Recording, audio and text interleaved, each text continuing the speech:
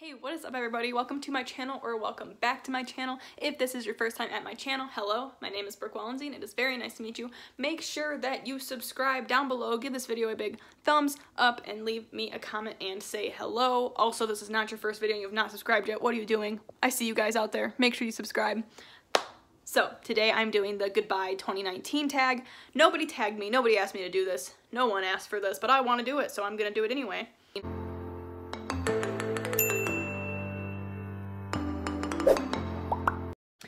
It's only 10 questions. This is going to be kind of a short video, but I really liked the questions that were asked and I've been enjoying watching other YouTubers do these. Question 1 is, what was my happiest moment of 2019? Definitely finally hitting my 250 subscribers. Thank you guys so much. I hit it early. I was wanting to hit it by New Year's and I hit it, I can't remember the exact day. I want to say like around December 5th. So I hit it like almost like a month early.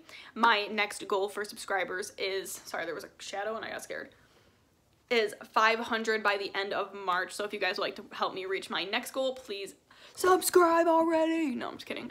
Please subscribe. My mom and Nana came and surprised me at my first ever farmer's market in October. That was a really like happy moment. I'm not a very emotional person and I cried because they caught me very off guard.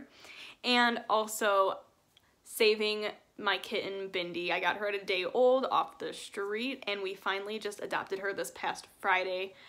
So she's 11 weeks old. We've had battles. That is just a whole nother story, but thank God she's okay. And finally we got to adopt her. Saddest 2019 moment. Okay, this is gonna sound kind of bad, but I think our family dogs were put down this year. Might have been the end of 2018, but because I'm living in Texas, I actually don't know if it was the end of 2018 or the beginning of 2019, but both my family's dogs got put down at the same time within this last like year time frame. That was really sad, but they both live long lives, like, you know, it is what it is. Another sad moment was finding out that we weren't going to be able to come home for Christmas.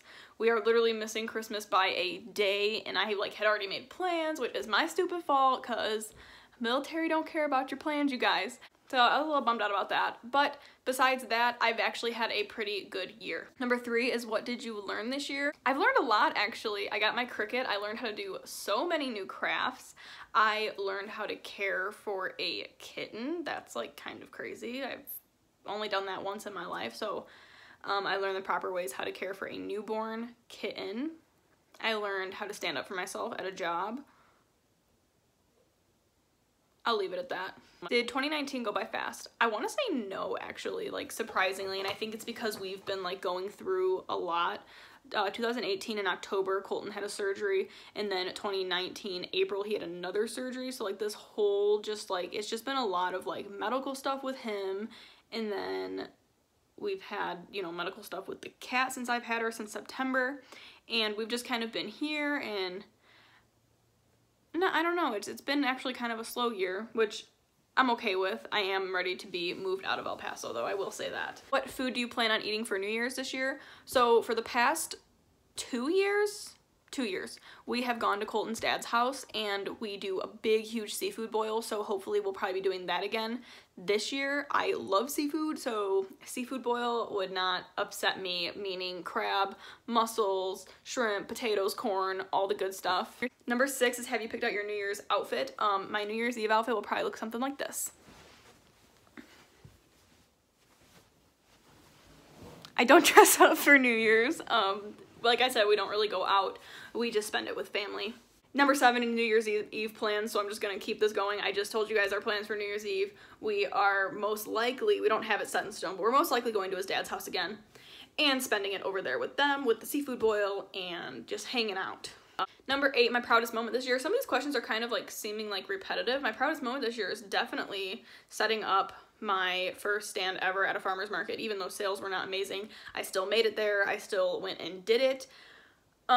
Making sales on my So You Designs page on Facebook, learning how to make shirts, like all these kinds of stuff, and then obviously saving my little baby kitten Bindi. That is probably the best thing that I've done this year, if not my whole life. She's like having a human child. I love her so much. Number 9 is, what will you do differently in 2020? I'm hoping to be just more productive all around. I hope to try new recipes, not be in the same dinner cycle. be more patient. I always say that I always am working on my patience and my anger management, which takes me into number 10 is New Year's resolutions, which I'll just say a few. I literally just posted a whole video of 20 goals for 2020. I will link that down below if you want to see them. But some of them included, like I just said, being more productive. I want to hit 1,000 subscribers on YouTube, so subscribe. I would like to get a steady job. But I'm going to leave it at that because there is a whole video, like I said, if you guys want to see me go through all of them. So that is the goodbye 2019 tag. It's been a good year, but you know what? 2019 did me dirty. I said this in my other video too. If you guys have been subscribed to me since the beginning of the year, you know that the beginning of this year, 2 really cool videos I filmed at home with my family and friends got deleted, and that was how I was going to start. Like 2019 strong, I had these cool videos that I had filmed back home with my friends and my family. They got deleted. 2019 did me so dirty. I had bad experiences with my job this year. I am just ready. I mean, like I said, I had a good year overall, but 2019, it did me a little dirty. So I'm ready for 2020, and if it's not better, like, me and life, we're gonna go because I'm over this. But you know what? It's mind over matter. Life is what you make it. That is all I have for you guys today. If you would like to answer these questions down below, I'm actually really interested to know your guys' goodbye 2019 tag, all your answers to these questions. I would love to know. I love you guys, and I will see you in the next video.